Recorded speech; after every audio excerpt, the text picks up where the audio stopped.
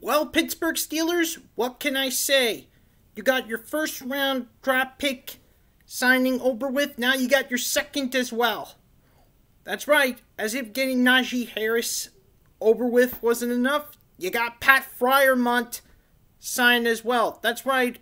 Penn State tight end Pat Freiermuth signed his contract with the Steelers. And who would have thought? You got both your round 1s and round 2 picks on the same day. He holds the record career for touchdowns. 16 of them to be precise. And finishes career tied for 8th all-time at Penn State. For his career,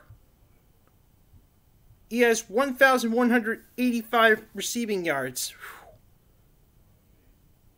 Ranked 26 overall in school history. And rated 3rd among tight ends among the school. He has 92 career receptions, which is tied for the 20th all-time in Penn State. Talk about one heck of a tight end. And now Pittsburgh Steelers, they got Najae Harris and they got Pat Freiermuth over with. Good luck, Big Ben, working with those two rookies.